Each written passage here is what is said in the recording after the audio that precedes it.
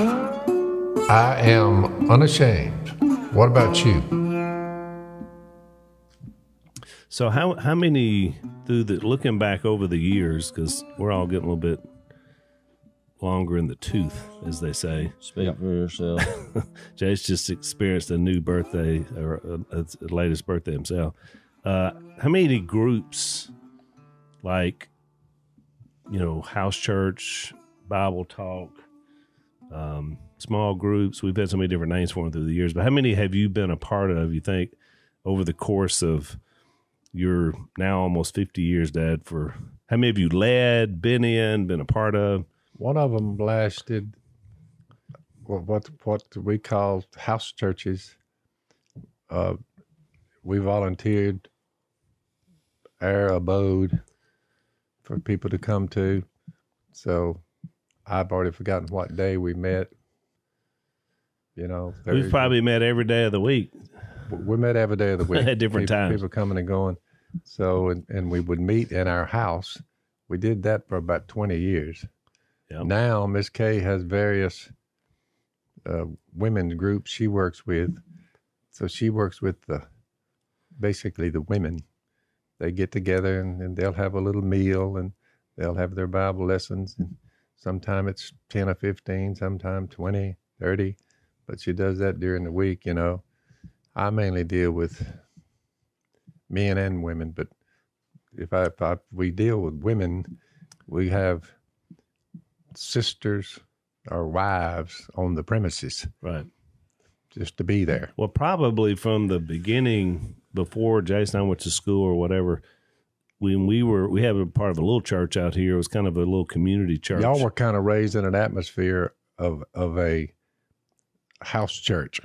Well, there was always people there, and Yep. we were certainly always studying. A lot of hospitality. You and Mom would have people in that taught you, Yeah, because you were new Christians. So, like, I remember those where Yep. you'd feed the preachers fish, and then there'd be a big Bible study after it. And then there were times when there would be people come in, and you would teach them because Yep. they didn't know the gospel. So that was kind of our upbringing out here on the river. But I remember when y'all came to that conclusion, because you're in the middle of nowhere. It'd be hard to get people to show up out here. Well, you think that, but they've been coming for 40 years. Phil used to say, the reason I'm sharing Jesus with everybody that comes down here, because I'm assuming they're lost.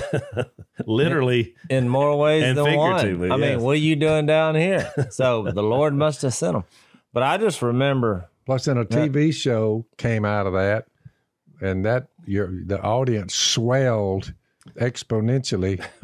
It got a little beyond. It went from a few rednecks meeting around to, like about a 12 million audience that God dropped on us. So then it went to, we need a gate. Yeah.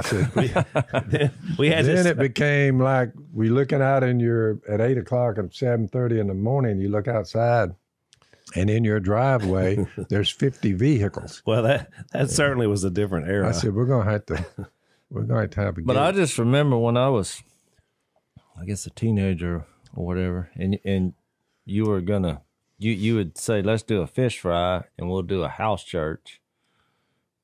It wasn't necessarily week in and week out. It was just like, let's do this, or like once a month. There was a process there. Yeah. And I remember several times more people would show up than we would anticipate, and Phil would be like, go run another net. Yeah. I would just remember that. Yeah, it was That true. moment. Well, we had some loaves and fishes moments, but unlike Jesus, we couldn't just miraculously make it happen. So somebody had to go get some more fish and come back, right? That was But the same fish that were concept. actually in the nets, probably, we can look at it a lot of different ways, but somehow, usually there was fish in the nets. We always had enough. Yeah, that's exactly. Well, it was more painful, though, because you knew that was money that you weren't going to make. That's right. That's correct. When you had to run them. Well, we usually run We those noticed nets. that when you can eat all the fish you can hold free, that people come to that. Yeah, in mass. Well, it is ironic, and we've talked about drawing this card. before, that's a very biblical. I mean, Jesus did the same thing. He sure did. And on a couple of different occasions. So, and then he had fish himself. It is after his They had the resurrection. throw nets, and they kind of just go down and Scoop up whatever's scoop out them there. up. but we had primarily hoop nets, sometimes webbing.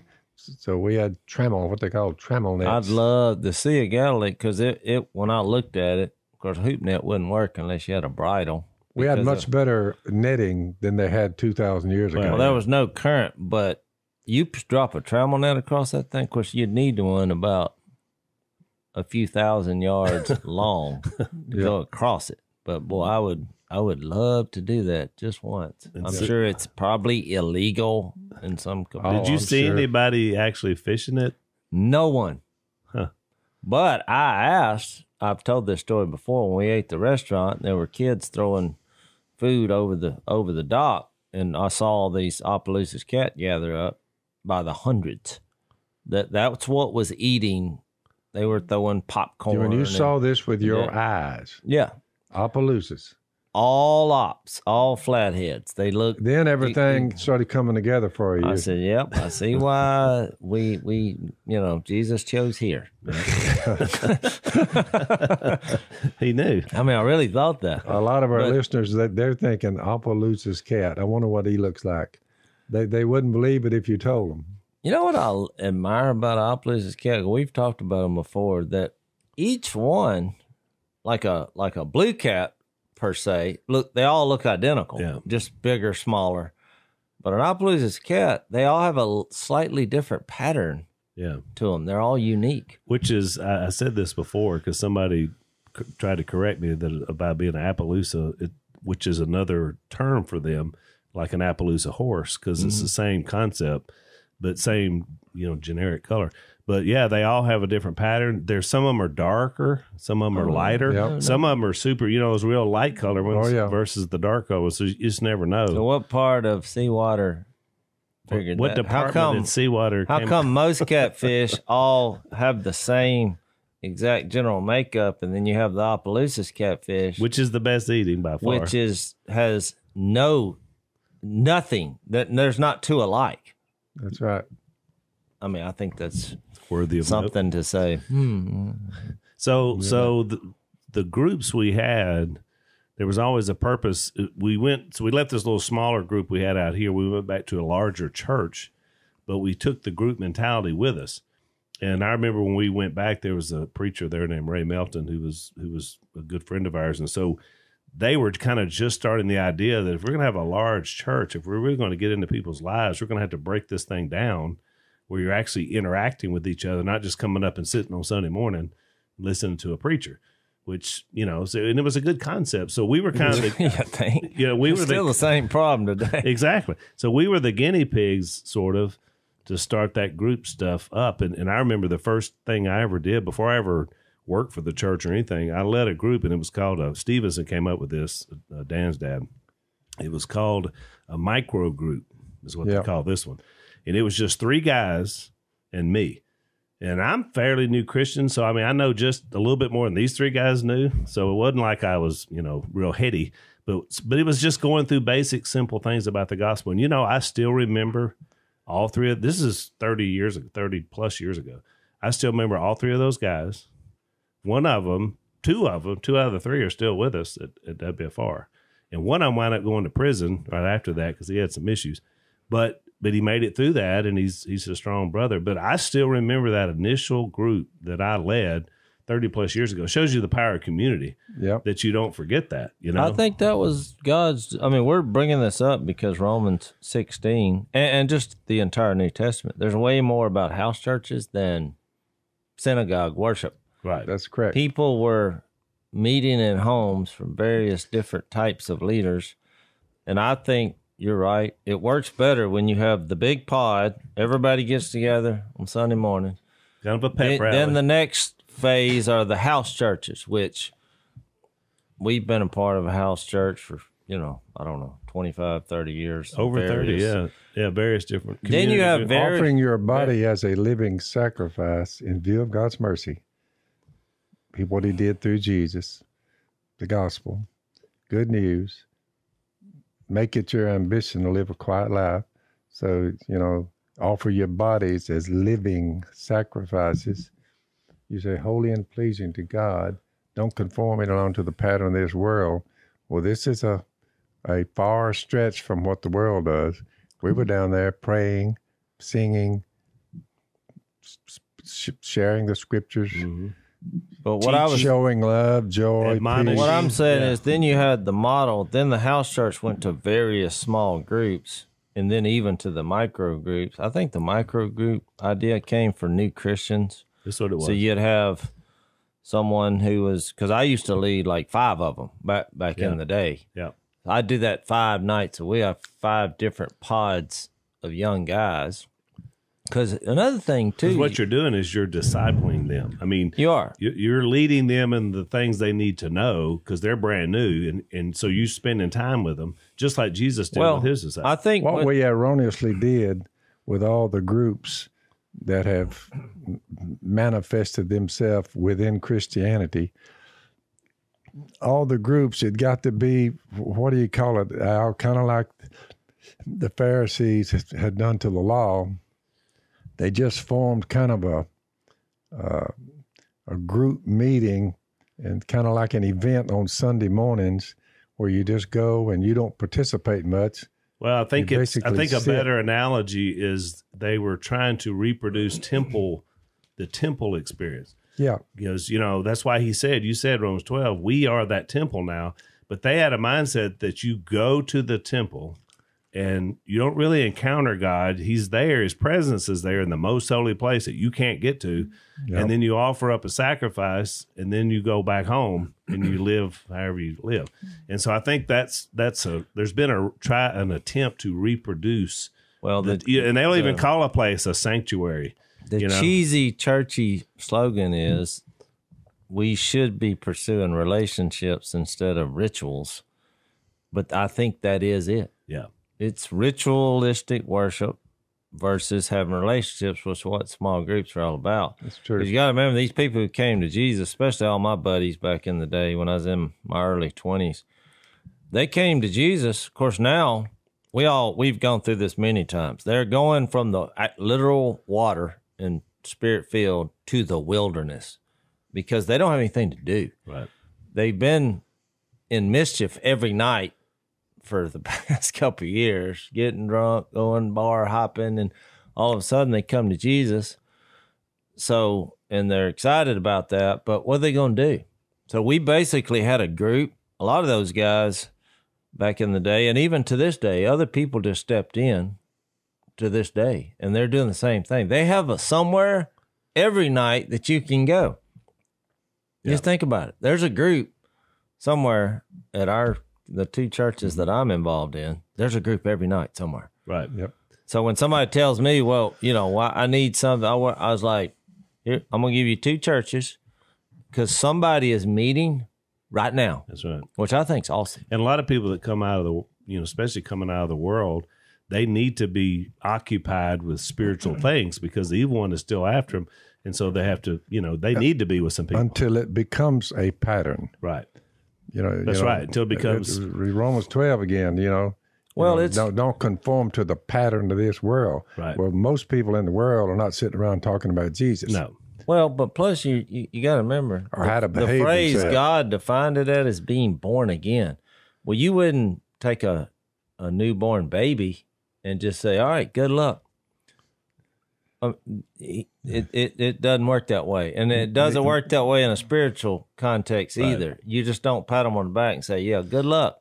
Let's take a break.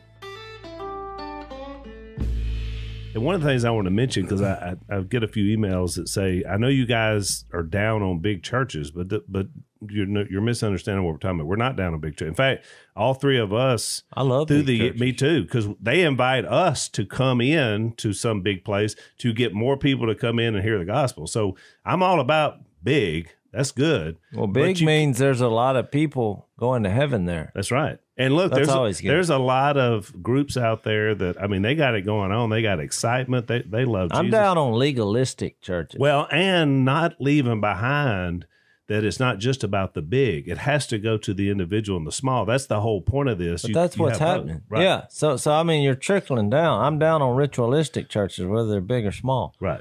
It has to, at some point, though, to get big, there has to be groups of people on a daily or nightly basis in homes or at their workplace or in some way. Getting together and connecting in Jesus. And those little teams, which is not unlike what Jesus did. He come down here and he picked 12 people and they took off. And then they went from town to town. I mean, they kind of went the opposite, started small, went big. But I'm saying a lot of these churches who are big and may have got lazy need to get small again, not everybody move away, but in their own individual groups. That's why we're a big proponent for small groups in some capacity. And think about it. You go back to the Old Testament model again. How many times is it said in the prophets and in Psalms, I don't want your tithes. I don't want your sacrifices. I want your hearts turned to me. I gotta kill the spider. Get him, Jase. That's a recluse, sir. Tarantula. Yeah. Well, the forces of evil, have risen up against us. Once again, on the Unashamed podcast, you never know what you're going to have to take a pause for, and we're not cutting that out because that's just part of what we do. The big spider crawls up, you got to take care of business. That was a big one. I'm glad you had a shoe you could get off in a hurry. I love spiders. Did that thing come off of you, or did it come out of a crack in the wall? I saw it come out, but it saw me and it raised up. I said, "That's where you messed up." I'm not going to be intimidated by it. I mean, that spider there will hurt you. The forces of evil come at you in various ways. So what I'm doing is God has put us in charge of the animal kingdom. This spider here should have stayed outside. Yeah, he's then got in here where we live and function. And okay, good job. Sorry about that. It's all right. So in a lot of ways, to prove your point, I mean, when you get right down to it, Al, what we're doing right now is a small group. It is. And There's three of us. We do this about 4 times a week, and just to be able to share with other people. Here was the problem. So the historical side of it, and we're going to dive in a little bit into Romans 16. You had the church by nature had to start like it did. It was a lot of people. You remember there was 5,000, 3,000 being added, a lot of people, but they had to meet sort of underground once the persecution started. Think about it, Al. It's 2,000 years from the time this was written. But say take North Korea, China, where else? Iran. Yep. There are small groups of Christians. Mm-hmm. And look, it's a mighty throng of them. In China, there's millions. Yeah, but they're under the radar out to this day. Because they have to be. So they're moving around and they're going to this house and that house and over there. And the Chinese, they got it fixed to where they're very hard to locate. So by nature, the very things we're talking about with community, being in people's lives, are going to happen naturally. You get around 300 AD, and Constantine was the emperor of Rome, and he converted to Christianity. Yep. And all of a sudden, we went from an underground thing to a national thing where it was okay. Everybody could come out of the closet and be a Christian. The problem was the first thing he did, because he loved God and his, faith, is he started building these big structures. Because now it's like anybody can meet anywhere, So at first, it probably seemed awesome, for the church, because we're out there. In fact, he took his whole army and basically said, if you're going to be a Roman army in the Roman army, you got to be baptized, which is not the best way to lead people to Christ. But he kind of forced the whole army to be baptized. Yeah. But here's the thing. But that started a process then that we're still struggling with today, where it became about the structure as opposed to the people. And so that's a big change 300 years earlier when Jesus was on the earth. A big change occurred for that to even happen. Shows you the power of the gospel. You see what I'm saying? Right. It's any successful team and unit. I mean, they do it like in football. You see the team, everybody come and play them, but they all have individual talents and individual, like when they're practicing and the wide receivers all together, they're in this little group. They all tight ends, they unite. Backs. Yeah, they unite, and everybody works on their own stuff, and then they're trying to bring everybody together. And well, the ones that pull that off, they're successful. They win. They win. And when you watch them in warm-ups before the game, that's what they're doing. They're all doing their little drills. And then all of a sudden they split into the two units and they're running some plays, and these guys over here getting the defense ready. Military does the same thing. They break them down into, small groups all the way up to whatever the names. That's a good analogy because it's the big game is that we're in front of these, in SEC, we're in front of 100,000 people to perform. But you realize that the only way they're going to perform well is everything else that happened that week and everything before that moment to get them in the position to perform well. And I think it illustrates also that we all have different talents and ways to go about, and methods, I guess, of sharing Jesus and getting in people's lives. So each group kind of takes on its own identity in Jesus. And I think that has to happen in churches. Yeah, it has to. Yeah, it's the same mentality that for overall success, you have to have at the individual level people doing exactly what they've been called to do, which is pretty good. Exactly. So so Romans 16, just to go ahead and get there. So Paul is closing out the book, and we already kind of said at the end of chapter 15, he sort of had this personal appeal to them on what he'd been doing and what he's about to be doing.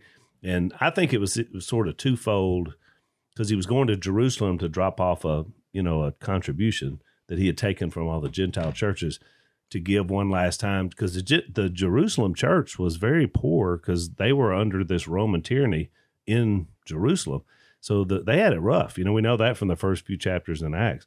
So he's going to give them some money, and because he said it's important that the other churches bless the Jerusalem church because that's where the gospel started. So he's kind of his last time to go there. So I think that was special to him.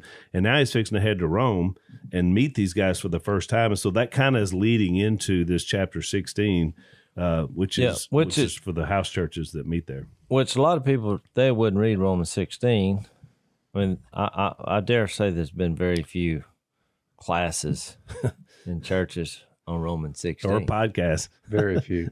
Because they're like, oh, he just sends some finally. Yeah, he's just telling everybody, hey.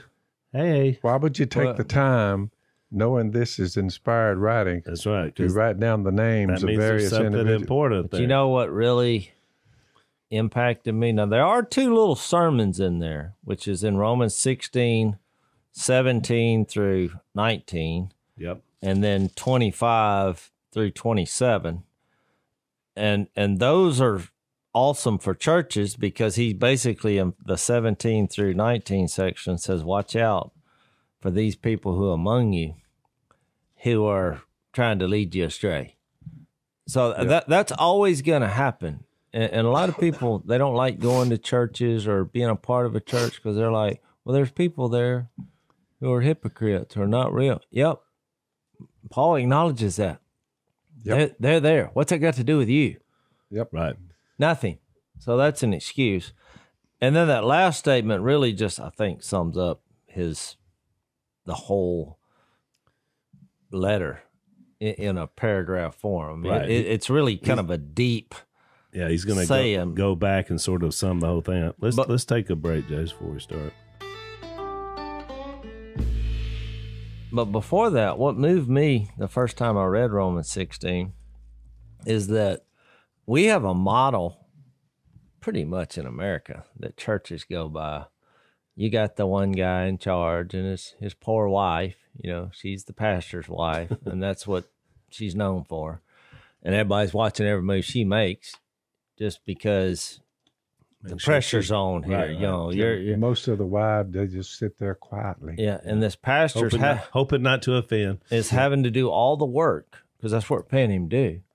When Ephesians, Paul also wrote that all these people who are the leaders, they're to prepare God's people for the works of service. Right. Yep. So but the model, we just, that's what it is here. We put it all on one man, and no one man can really handle that well. No. Well, the model shouldn't. That Paul gives indirectly here is nothing like that. I mean, the first person he mentioned, he says, is our sister, Phoebe, a servant of the church. in however you say that place. You want to try Centria. Centria. I ask you to receive her in the Lord in a way worthy of the saints and to give her any help she may need from you, for she has been a great help to many people, including me. What in the world would she have had to do where she's top on the list of Paul and this ministry? What do you think her life? A very serving woman. And a leader. And a leader.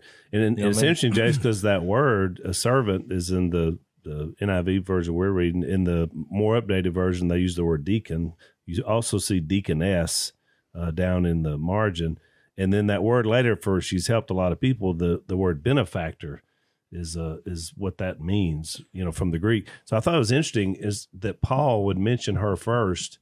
And it also goes back to, you remember one of the criticisms we talked about when we were talking about Jesus was the Pharisees, and they said, look, he even has women so much in his inner circle. Remember when that was one of the charges against Jesus? So much for women being silent in the churches. Well, and I think that's why we get off. And look, the last place I was at, somebody asked me about that. We was doing a meet and greet. He's like, yeah, I heard you on the podcast trying to change the role of women. So I looked around behind me.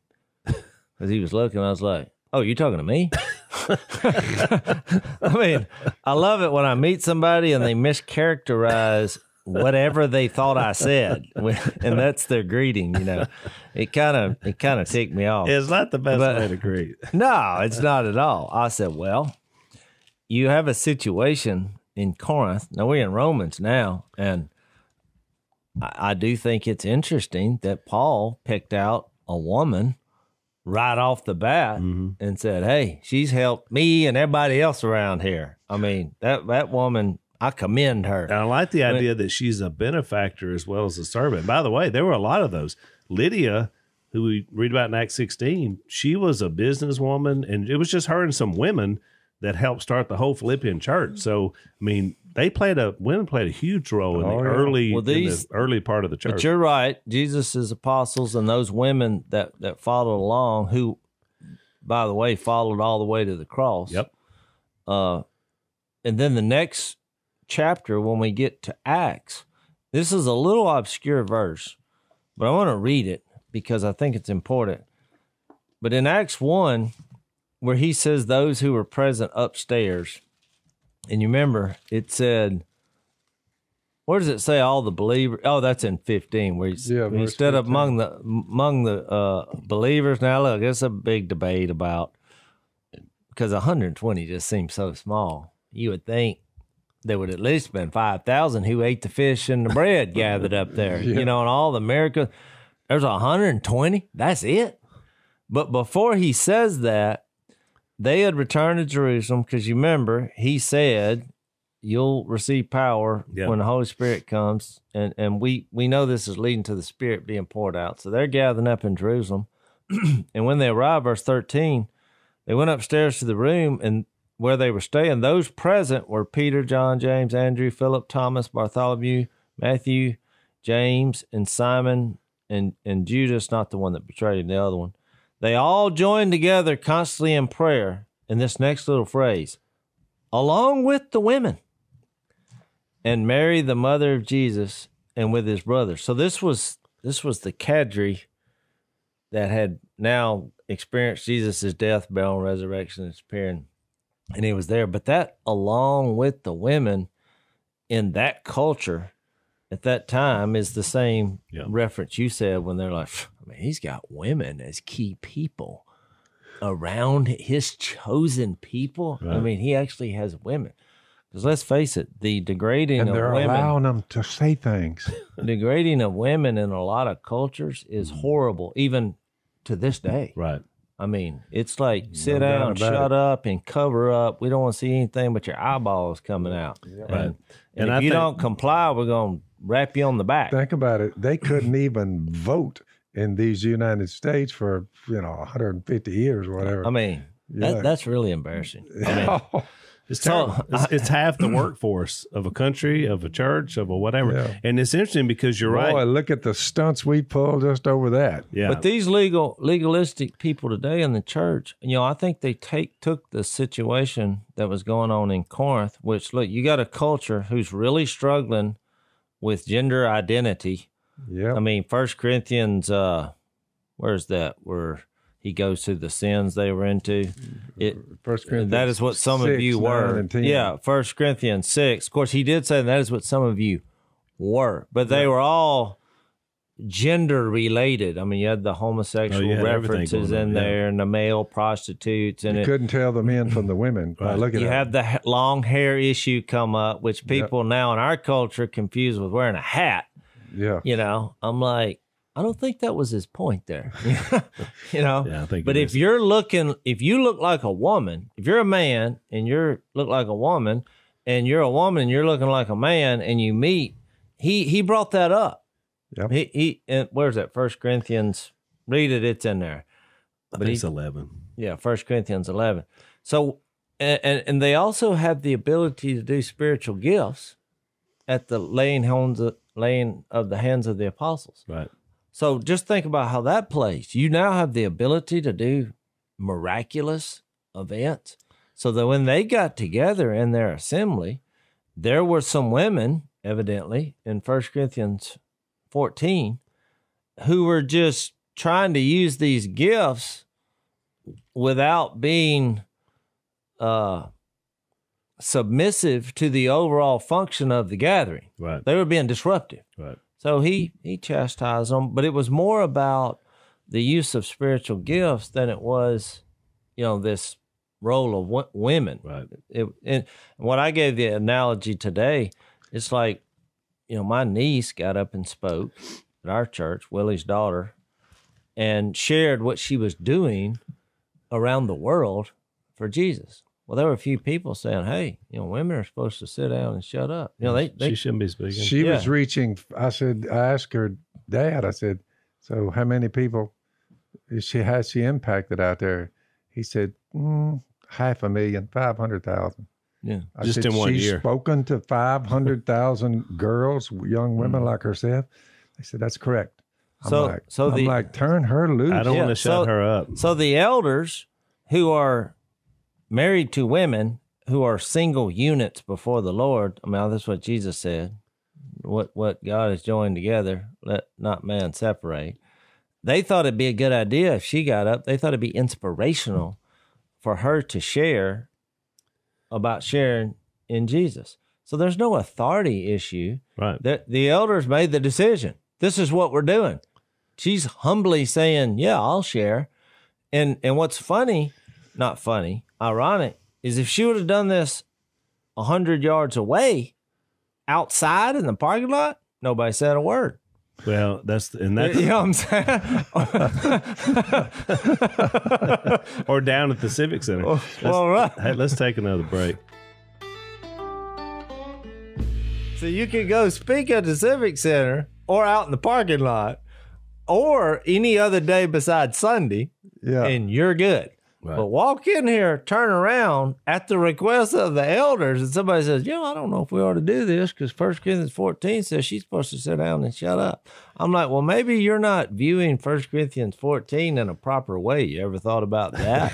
which is why we talk about the context of Scripture all the time and why things were said when they were said. Well, back to Romans 16, why would he start with a woman? But I want to say this one point. Now, I'm not saying if the same girl who they said, get up and do this, if she was sitting on the back row and you were up there preaching and all of a sudden she just decides, you know what, it's time. The Lord told me. Yeah. And she stands up and starts hollering. Well, guess what?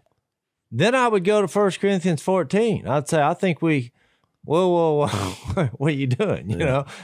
You need to go ask your husband about this at home. Don't be just, or go talk to the elders and let's give you some time if they deem it necessary. But the fact that you're doing this on your own on the back row probably means they're not going to put a thumbs up on you getting up there. Yep. So that's what I'm saying. It's not like we're against that, But I just think people draw conclusions on what this means as a structure in a ritualistic way.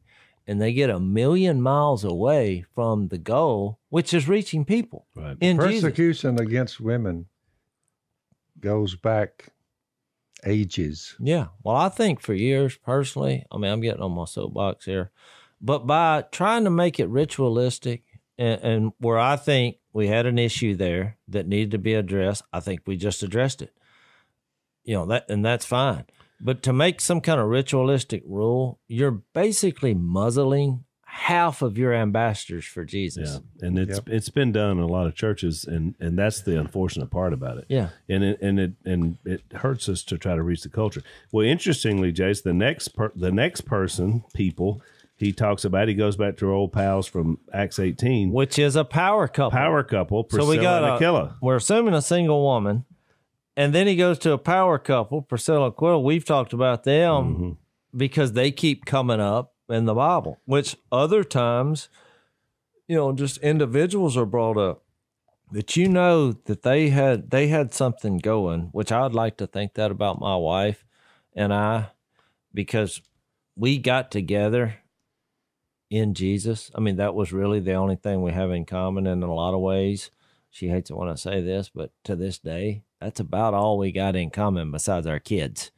Right. And I wonder what he meant when he said they risked their lives for me. I don't know. That stood out. But to me, when you're risking your life, they kept him from getting killed somehow. Well, this couple, you remember back when you first read about him, that's when they were really after him in Ephesus and all those cities. So I'm sure they did something heroic to save him. Oh, yeah. And of course, they wound up being a big part of this church, which was fantastic, but they were part of the team. You remember, the only reason he met them is because they were tent makers. So he probably led them to the Lord. They were just sitting around making tents, and he probably shared the good news with them. That's how they became a Christian. Yep. But they were tent makers just like he was. That's how he initially met them. So they were probably financially helping out the church too, because he said, all the churches of the Gentiles are grateful to them, and greet also the church that meets at their house. So they were also leading a house church as well, which speaks highly of who they are, which is pretty cool. Well, then they greet another person, which I'm assuming, how do you say his name? Epinetus. He may have been the father of the Epinets. Yeah, we had some friends. Epinetus. He was Apollos got a little confused about John the Baptist's baptism and the baptism into Jesus, and said he knew only the baptism of John. He began to speak boldly in the synagogue. When Priscilla and Aquila heard him, they're like, uh-oh. They invited him to their house and explained to him the way of God more adequately, which biblically speaking, they kind of lined him out on exactly the difference of John's baptism. He didn't understand it. Where no Holy Spirit was given, and the baptism and in that Jesus. Guy was an up-and-comer, too. He had a lot going on. A lot of disciples were following him. That's exactly right. Well, then you look again. But she was involved in the lining out. He didn't say, Aquila is the one that did it. She was there, too. Oh, yeah, they both were in front of it. So then verse 6, here we go. Another woman, single woman, I guess, greet Mary, who worked hard for you. And then he, the next two, he said that they were in prison with him. They are outstanding among the apostles, and they were in Christ Jesus before I was. And you start reading through this and seeing how many times he mentions house churches and these households, and like verse 11, greet those in the household, and how hard they're working, like verse 12, and then like the second part of verse 12. They're in and out of jail, and look, Tryphena and Tryphosa had to be twins, right? Those women who work over there. And then he brings up another woman. But Paul gets his reputation in the religious world like, he was against women because he wrote the 1 Corinthians. Well, read Romans 16. Yeah. Yeah. There's more women being singled out here and addressed than there are men. Yeah. And they're all meeting in homes. Some of them have been in prison with them. They're being persecuted for them. They're out here in small groups and pods and in their homes, and they're trying to win the world. A lot of them for too, Jesus. by the way, instead of being in positions of renowned positions, These people, they were just common, everyday people. Just normal folks. They're just normal folks. Yeah. A few of them had some. These people weren't entitled with names and, work your way up, the ladder, the spiritual ladder until you're finally a pastor and all that. He's saying these are very important people. There was one in here, though, who was the head of the public works. I think he's a little bit later. Where was he at?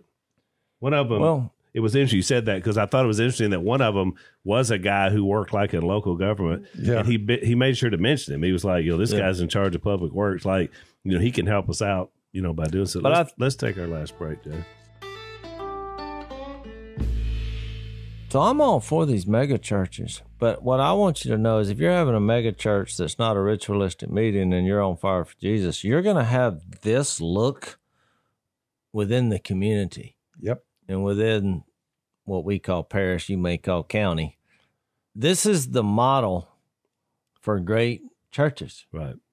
Different people working their tails off. Male and female. Male and female, married couple, single girls, Yep. cousin-in-law, whatever. He's got them all addressed here, who are out there working on a daily basis for Jesus. They have small groups of people. That's what the church is made up for, and that's how it should function. Miss Kay had one of her women that's with that group. When I came over here for us to do this, she's in the yard, and then one of the sisters came by and picked her up. They had their Bibles with them. They're headed to do whatever women do when they in the Bible, like these girls here. Whatever they it's not something that you would want to run up on as a man and say, "Oh, hey, how's it going here? I'll just join y'all." No, it's the women being women, but they do a great work. They do. They take the younger girls and they're mentoring them, Al. Right. That's and what. Then I like it in 16. He gives them the culturally in the Eastern culture, and they still do it to this day. Greet one another with a holy kiss. The most unfulfilled verse in the entire Bible. That's exactly right. If we want to make everything command oriented, then we're going to start kissing each other. Well, as a borderline germaphobe, I've always felt uncomfortable about that verse, but it became my friend when I started studying with legalists who, like over what we said about this women's role, who are trying to turn their whole Christianity in what happens for 1 hour in a church building, what they call corporate setting. That's what they want to argue about and discuss. And I'm like, well, you're not greeting one another with a holy kiss. They're like, well, that was a culture thing. Greet one another with a holy kiss, period. Yeah. Yeah, that's what it says. If they're not going to take that 6 foot distancing throws a wrench in those cogs. Well, because I was sitting there wondering, okay, now I've got to stay 6 feet away from me, but you want me to baptize you. In our culture, it's a holy handshake or a holy side to side hug. That's what we would call. I do like that he put the context in there that a holy kiss, because a kiss can mean a lot of different things, a lot of different contexts. In this case, but look, I experienced it. I've told the story before. When I went to Eastern Europe, and there was all these new Christians, they were Albanians. On both sides. They kiss on both sides. And I mean, at first I admit it's a little bit freakish. You're not used to that. You get that stubble from a man on your cheek. It just doesn't feel right. Yeah. But over the 3 weeks I was there, as uncomfortable but look, they come in. That's just how they greet you. So I'm in their culture. I wasn't going to say, hey, whoa, we don't do kissing around here. So I just went with it. And by the end of the 3 weeks, it felt natural. I think I would have just when I came home, though, I didn't start it at WFR. I think I'd put the fist up as a blocker. Said, yeah, you'd have been the typical American. Let's fist fight. Bump. Then it'd have been a boxing match. Kissy. Well, you may be able to grow in that area there, Jay. Yeah, maybe. So, but my point was bringing up my niece when she got up. The same people that said, well, she can do this 200 yards away, not on a Sunday morning. I think they're missing the point of my going through that is I think God did set up the system to help these decisions in providing elders and deacons. Yeah.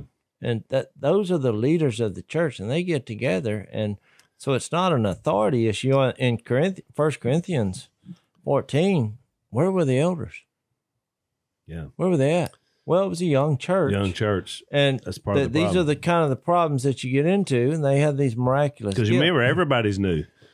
It's not like it has some seasoned, that's right. you know. We come along 2,000 years And a later. lot of tough backgrounds. Oh, exactly. Well, my point is, people that are hollering about that verse saying, "No, women," it says here, women should be silent. So, but they move that on to say, well, so then that hour and a half, they cannot. What does that mean? They cannot utter a word.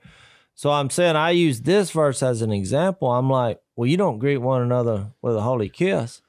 Well, then they say, well, that was a cultural thing. And I was like, well, why couldn't the other have some cultural and circumstance implications?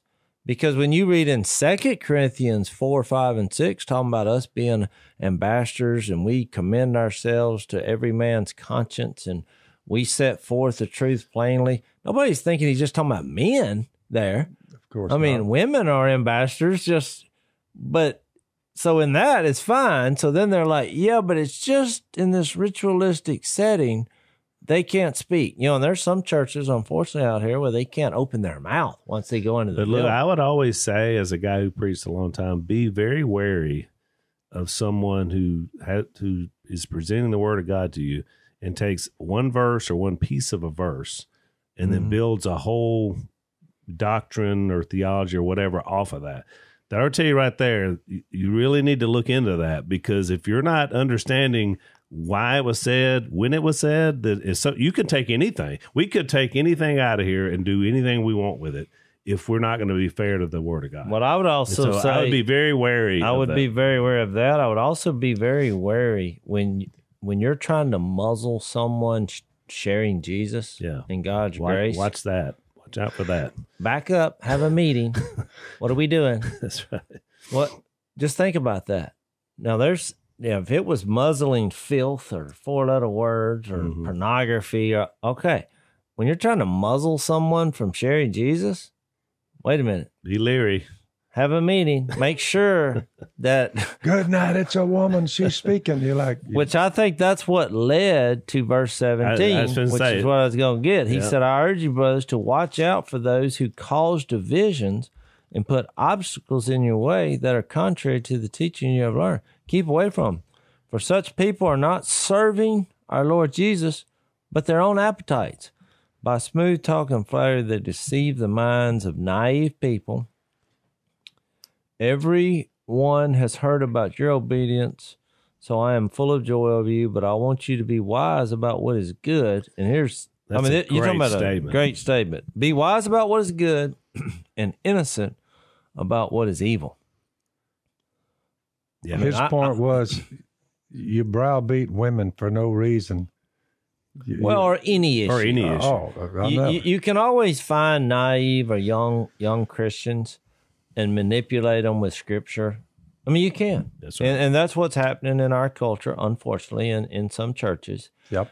And this is why we're so splintered into so many groups. And look, it gets crazy out there with these fringe groups. I mean, there's people meeting in mountains today that are actually a threat, because since it's not based on Jesus and God's grace, a lot of times it leads into immorality and evil behavior, and we've all seen that. Well, and he said, Dad, basically what you always say, I want to be wise about what is good. Pursue good. And when it comes to evil, don't even be innocent of that. Don't even want to know more. That's right. Back to the first thing. I don't even want to get into the more about evil. I want to pursue that which is you're good. Right. And he made a key statement there about serving our Lord Jesus. I mean, Jesus is our Lord, and he gave us the model. He loved everybody equally. He tried, to help people, and he was here about his Father's business, and his attitude was always unselfish. I mean, that's the model he was trying to get them to see. But then he closed it out. I want to read this because it's such a power-packed last paragraph. He says, now to him who is able to establish you, this is 25, by my gospel and the proclamation of Jesus, which you remember when he said, I'm not ashamed of the gospel in Romans 1:16. But he says, according to the revelation of the mystery hidden for long ages past, but now revealed and made known through the prophetic writings by the command of the eternal God. And here, I think, is the point of why he's writing, so that all nations might believe and obey him. To the only wise God be glory forever through Jesus. Amen. So we'll use that as our jumping off next time to kind of wrap up the book of Romans. So see you next time. Thanks for listening to the Unashamed podcast. Help us out by rating us on iTunes.